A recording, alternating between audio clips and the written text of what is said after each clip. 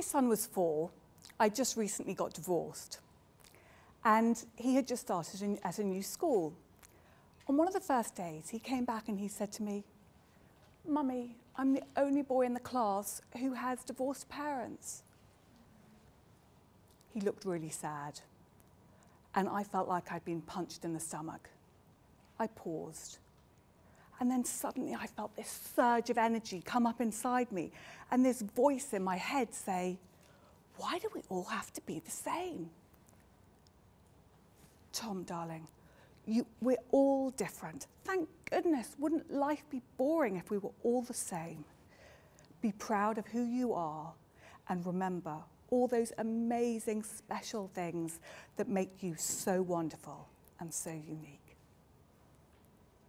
His eyes lit up, and something shifted inside me. From that day, I really believe the importance of connecting to your uniqueness to unlock your potential and your happiness. Take a moment to think about what makes you unique. Are you leveraging that uniqueness? I've been in business for 20 years, and I'm a personal development coach. Through experience, I've seen the importance of products and services having a very strong, unique commercial edge. And I believe that that also applies on a personal level.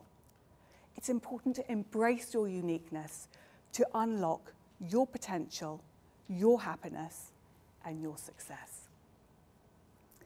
I thought I'd share with you a journey that I've been on recently and that I share with my clients. So I look at 2 fundamental areas that help bring clarity and understanding to what makes you unique and what drives you. So I started with my highest values, putting to one side those voices in my head that tell me what I should do or what I think what's expected of me. And I ask a few key questions, including the following. What energizes me? What do I really want to do? What inspires me? And what makes me want to jump out of bed in the morning? 3 recurring themes came up: my love of my family, personal development, and health and well-being. I then looked at my needs. There are 6 universal human needs. We all meet these needs, consciously or subconsciously, sometimes in a positive way, but sometimes in a negative way. These needs are for certainty, variety, significance, love and connection, growth, and contribution. My predominant needs are for love and connection, growth, and certainty.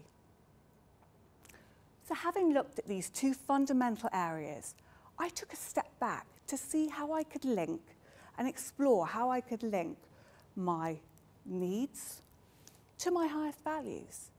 And I started with my need for growth. And I linked that to my highest value of personal development. And it's been absolutely fantastic. I've read avidly about personal development, about how to fulfill human potential, and I've done a lot of courses. Then love, my need for love, and indeed my highest value of my love for my family. So I decided to give even more time to my children and to my husband and give them even more love. And I also decided to give myself a little bit more love. And in terms of connection, I thought about how I could connect further and more deeply with my clients and my colleagues. And certainty, I remind myself every day that I'm doing something that I love and I'm contributing to my development, to that of my loved ones, and to the people that work with me and my clients. So what I would say to you, I've had an absolutely wonderful journey on this.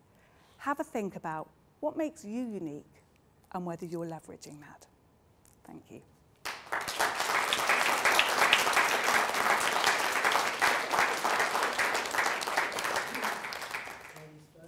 So what makes you unique? We I didn't actually introduce Elliot, who's the other judge for tonight. So, Elliot, please tell us a little bit about yourself very quickly.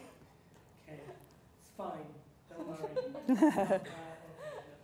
So my name's Elliot Kay, and I'm the co-founder and commercial director, as well as the trainer, one of the trainers for Speaker Express.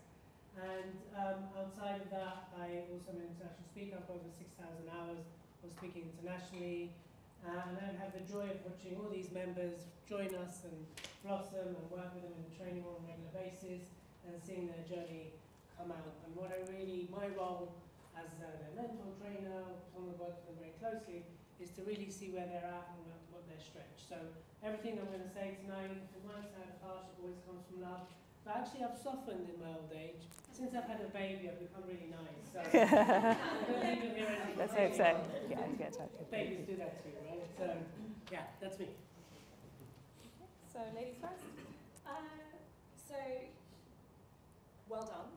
Thank you. Getting on the stage in the first place, I think, is always great. You have a Can the beautiful. judges get out? Sorry. All right. I'm used to doing the bossing around, Annie. Okay. Right. Not tonight. We'll see. So, 2 minutes. So I'm going to be as quick as possible. So, shut up. I need to focus, okay? So, so I love your stance. I think your style is very much being in one place, which is fine. The two things I want to call out the most. The first is around tonality, and what I'd want to see, because you had spaces there to do it, is more of this. You can kind of bring it up and then back down, and and it was kind of a little bit like it was in the same kind of place. Yeah. And so I'd want to see you kind of look at the talk and see where you can add excitement and use your voice more to kind of convey the story and bring us in and then soften it. At the moment, it's all quite soft. And then a little thing that I think it's minor, but I noticed these things. At one point in the talk, you talked about stepping back, and then you never stepped back forward. Okay. And you'd already started kind of a bit further back in the stage, so when you take that step back, you create more distance from the audience. Okay. It's harder for you to project your voice, and you create a little bit of a disconnection. And there's a point where you can kind of step back up, but I'd just be aware of, it was a good point to step back because of what you were saying, but just be conscious of moving back into the power position on the stage. Thank you. Was that brief enough? Fantastic, thank you. Elliot. Cool. So, well done. I think it's the first time I've actually seen you speak outside the training room. Good. So, there's some. Did you have a dry throat? Yes. Yeah. So, I could tell. A dry throat? Question mark. Be prepared. Have water. Sit before, because in a longer speech you would have to have paused. Yes. As some of the coughs along stage, I'm aware of that. I felt you missed some opportunities to really enroll us as an audience. There was lots of I and talking about you. So lots more questions. Am I the only one that's got voices in my head? No, yes. You can either make or make that serious. I felt you also had an opportunity to portray those voices. You already started to play with MPR, multiple position representation, that stands for. So you could do that with the voices too, like, don't do it, do it. Anyone recognize that? Get us involved, a lot of that more. Projection, I picked up on that. Because actually what happened is, she walked in with real attitude, she was like, I got this. And she stood there and went, last time I was like, where did the confidence? Could you see that? It was like, oh my God, she didn't have to shout, but definitely hold the projection here in your stomach. Okay. So really practice projecting properly. And just be consistent. Last thing I want to say is, if you're going to talk to your son and then step in, you need to be consistent to where he was. Because you kind of went, your son was here, but then when you spoke, you can't really both speak. He was here all of a sudden. Very minor, but it's the kind of thing that creates inconsistency and creates doubt. But really great. I can't wait to see you grow. Good job. Thank you.